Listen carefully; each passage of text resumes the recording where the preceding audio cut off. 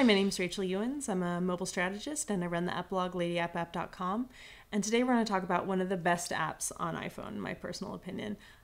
It's also a great desktop and web application, but it's called Pandora. And what it allows you to do is tap a world classified genome of music. So we're going to talk about how to get a radio station on Pandora and listen to it on your iPhone.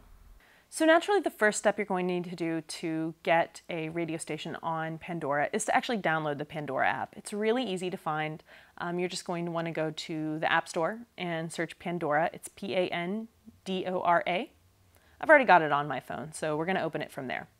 It's got an icon that looks like a big P. So I've created several radio stations. Now, if you haven't used Pandora before, it's kind of important to understand the way it works. It's not going to be like your traditional radio station that you might listen to your car or on your stereo at home. You're not listening to 96.6, The Wave or anything like that. You're actually customizing your own radio station. So you can do it by artists that you love. I have a lot of mine here by artists. You can see MIA and MGMT. You can also do it by genres. There's lots of different ways to organize your stations, and it's really kind of up to you. So let's make one right now. We're going to hit the New Station button. It's going to be the second from the left. So right up here, it prompts you to enter either an artist, a song, or a composer. So let's do an artist. Let's do, how about a little classic James Brown? And we're going to hit search. So it's actually going to prompt us with James Brown. And we actually have several options there. So if it's Christmas time and we want to hear a James Brown holiday, we can even select that.